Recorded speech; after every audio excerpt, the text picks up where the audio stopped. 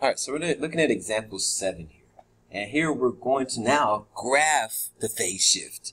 So we've been talking about phase shift, we talked about direction, all that good stuff. Now we're going to actually graph it out. So first off, let's go ahead and find our phase shift. And even before we do that, let's make sure we know how to change that over to a fraction. We need to make sure that's a fraction first before we actually deal with anything else. And again, it's understood to be a 1 right there in front of theta. It's a 1 there. So when we write this over,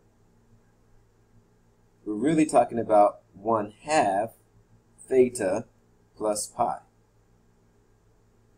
So 1/2 theta plus pi. So now that we have that set apart and broken apart, we should be able to figure out what the C is, figure out what the phase shift is, and then go from there.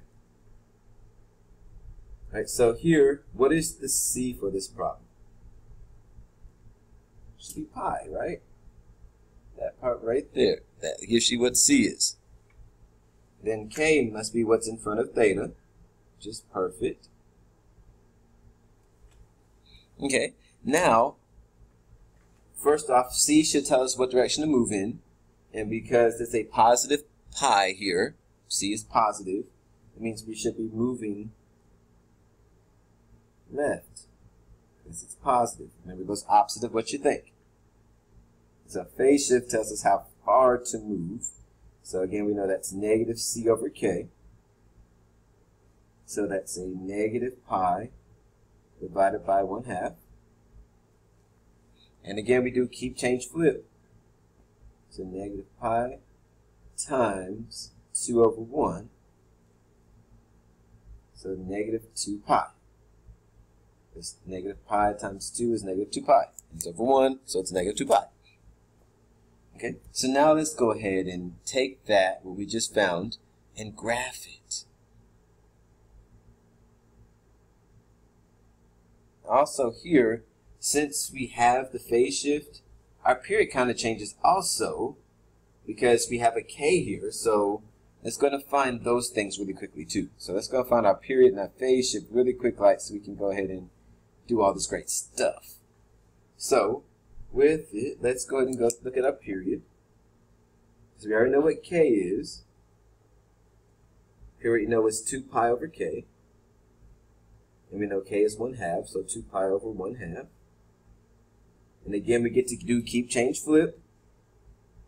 Like I said, it's coming back a whole lot, so you can't just forget it. And then that gives us 4 pi for our period. Okay, so our period is 4 pi. So that means if it's 4 pi, that changed our tick marks because we're supposed to go up to 2 pi for our original tick marks. So let's find a new tick marks. Yeah.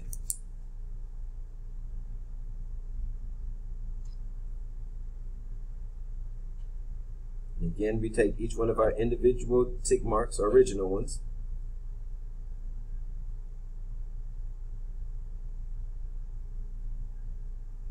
And we divide it by our K. Just take each one of those original and we divide them by K. And again, K we know is what we just found up top. K was 1/2. So we divide each one of these by K.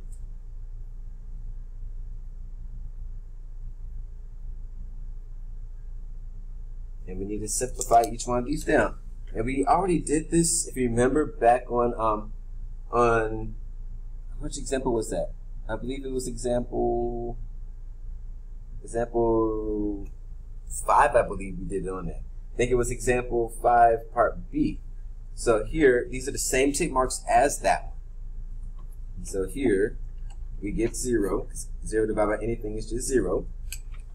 We do keep, change, flip for this one. So we keep the pi over 2, change multiplication, and we flip this 2 over 1.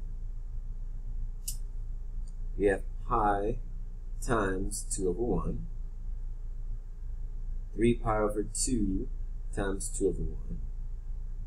And 2 pi times 2 over 1. So we keep each one of those. And we should be able to see that things cancel out, and we should be able to simplify things down fast. Those 2's cancel out. These 2's cancel out. So we have 0. We have just pi left over. Here we have 2 pi when we multiply straight across. That gives us 3 pi. And this gives us 4 pi when we multiply straight across. So 2 times 2 is 4 pi. 3 pi here, the only thing that's left over. Pi times 2 is 2 pi. And then pi is left over here, and then 0. Alright, so we have our tick marks. And again with that, if that confused you, go back to what we did in example 5 part B, and we explained it and we did that in detail. So go back to example 5 part B and look at what we did our tick marks there. Alright, so now we're going to go ahead and graph everything out. And let me get my pencil here. There we go. So let's go ahead and graph this out using all this information that we have.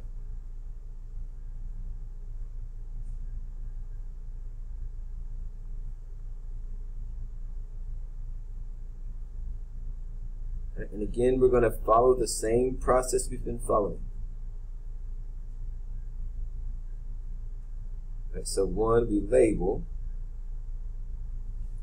So that's the first thing.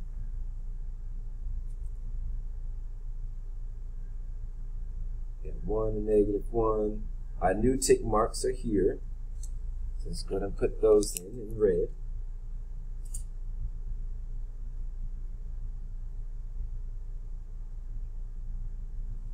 Okay, so we labeled them. Then the second step is to graph the parent graph.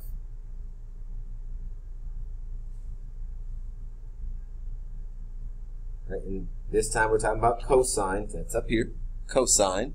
So we plot those points for cosine. That's here. And again, you have to remember this, where it starts and where it stops, where it pretty much begins and where it ends, really, pretty much. It's not one of those things of, oh yeah, I can just keep looking at the paper. Because when it's come time for that test, you can't have that paper. Alright, so we plotted the parent graph. Now here there's no amplitude. So 3 was amplitude. There is none. 4 will be vertical shift. And there's not one for that either because there's nothing on the very back of it. And so the last thing is our phase shift. And so here we said that we're going to move left, and we're going to move left to -2 pi. So here what we're going to do, we need to go ahead and put our tick marks here on this left side too, because we said we're moving it left. So it means every point is going to move left to match up.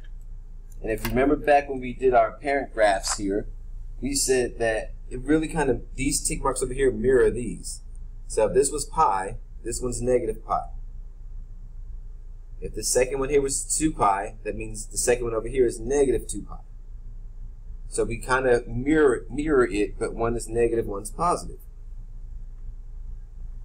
Okay. So for our phase shift, to get this last part for phase shift, what we are going to do is take this first point right here, the one that's on the y-axis, this part right here. And what we're always going to do is start off with that one. And we said we need to go -2 pi over to the left. So what would be the easiest thing to do is start here on the y-axis or the x-axis or wherever the part is right here at the origin or in this line. And we're going to move this until we get to -2 pi, which we said our phase shift is, -2 pi. So we're going to move this point over till we get to -2 pi. So it means we're going to move over one place, that's -pi, move it over 2 places, and that's -2 pi. That's -2 pi there. So how many places did we move it over? We moved it over twice.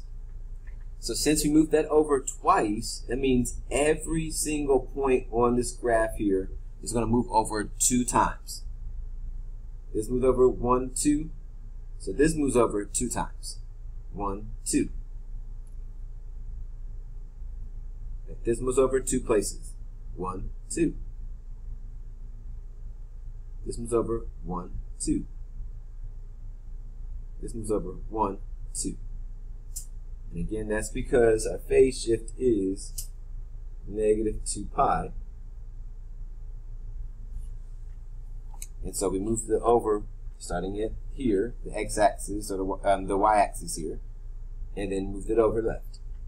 And this is where we actually make it solid.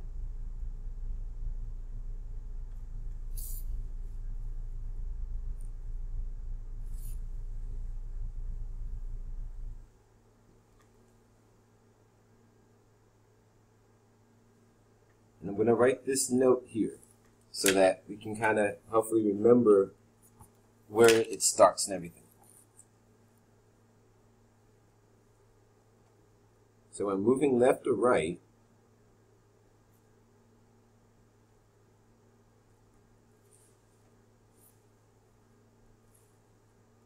we need to start at the y-axis.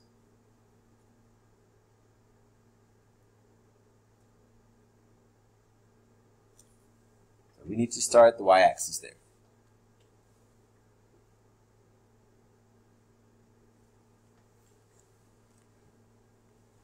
All right, and also, let's go ahead and put this part here too. And for this problem,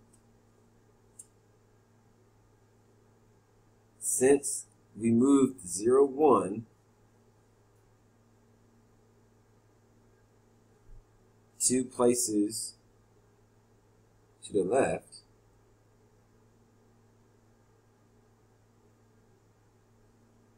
every point moves 2 places to the left.